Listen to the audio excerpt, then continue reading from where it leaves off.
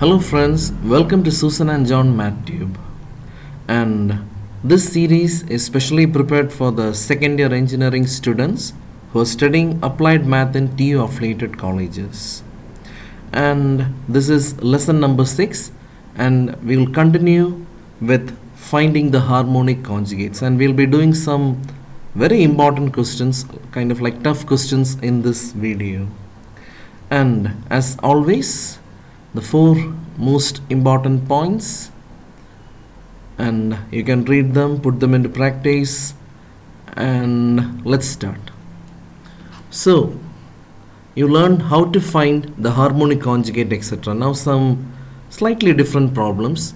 Okay, so we have the hyperbolic function here, and the proper way to pronounce this is cos x, sin x, tan x, etc. You can check the dictionary. That is how you pronounce them. Or if you don't want to make things complicated, you can simply read them as hyperbolic sin x, hyperbolic cos x, etc. Okay, anyway, u is given and they are asking find the harmonic conjugate of u, that is v, and hence find the analytic function. Okay, so look at this. U is given and ux. So what is ux? Ux means you have to differentiate partially with respect to x. That means x will be the only variable. That means this whole thing will be treated as a constant. For example, how do you differentiate 5 into sin x? We get 5 into cos x. So same thing, and uxx. That means you differentiate it once more, and the derivative of cos x is minus sin x. Now let's start with uy, and the derivative of cos y is sin y, and the derivative of sin y is cos y. And if you don't want to read them as sin, cos, etc., you can simply read them as hyperbolic sin, hyperbolic cos. Yeah. Anyway, the second order derivative, the derivative of sin is cos, so that's it. Now tell me, how do you prove a function is harmonic? We did 1 or 2 questions yesterday. You add uxx and uyy, and if the sum is 0, yeah, it's of course 0, they're negatives of each other. That means the second order partial derivatives with respect to x and y added up gives you 0. So u is harmonic. Okay, now we need this, so I'll keep it on the right side of the screen. Now we are going to find the harmonic conjugate. So u is given. So let's assume v to be the harmonic conjugate, I mean the imaginary part, so that f equal to u plus iv is analytic. This is the definition of harmonic conjugate. Now if a function is analytic, we know the derivative. The derivative will be ux plus ivx, but we know only ux and uy.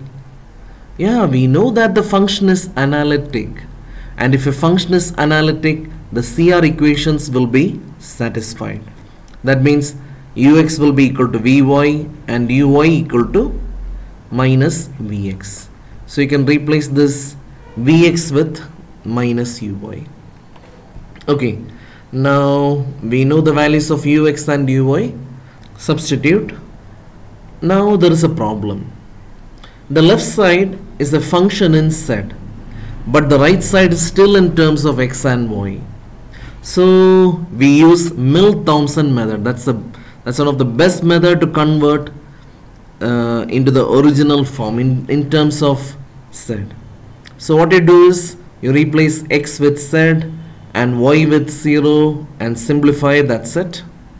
And I hope you remember the value of cos x is e power x plus e to the power minus x, the whole divided by 2. So if you plug in 0, you'll get 1 plus 1 by 2. At the same time, hyperbolic sign will be, there will be a negative here, so we end up with 0.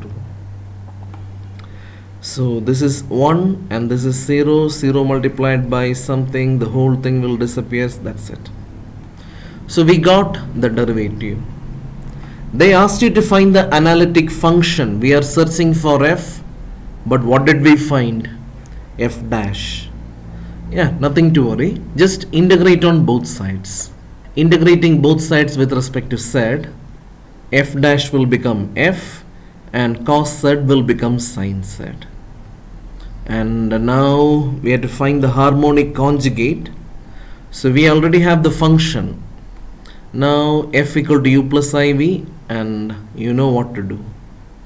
And cos iy, you might have learned in class 11 or 12, this is cos y, and sin iy is I sin y. So using those results, we get u equal to sin x into cos y, and v is equal to cos x into sin y. So anyway, u is already given, so we are searching for v, and this is our answer. Now let's try one more problem. Okay, so if f is equal to u plus iv is analytic, wow, it looks complicated. U is equal to e power x into x cos y minus y sin y, find v. So I'll keep the question on the right side of the screen. Okay, so this is analytic. And look at this, they didn't ask us to prove that the function is harmonic or anything. So we start directly. So the derivative is ux plus ivx. Now u is given, so it expresses everything in terms of u. The function is analytic, so CR equations will be satisfied. So you can replace this vx with minus uy. And you can calculate these things. So look at this, u is equal to e to the power x and x cos y minus y sin y. So when you differentiate this partially with respect to x, when you differentiate u partially with respect to x, we have to apply product rule. So this will be our first function and this will be our second function, the whole thing. So look at this, first function and derivative of the second plus second function and the derivative of the first. And always keep in mind, we are treating x as the only variable. And after that, the second one, when you differentiate partially with respect to y, this will be a constant, so you can keep it here and differentiate the rest. And I forgot this I, so you're applying Milne-Thomson method, and Milne-Thomson method means replace x with z, I put red color for that, and y with 0.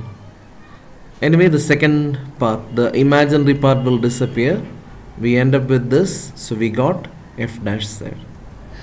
So as always, we are trying to find f, but we ended up finding f dash.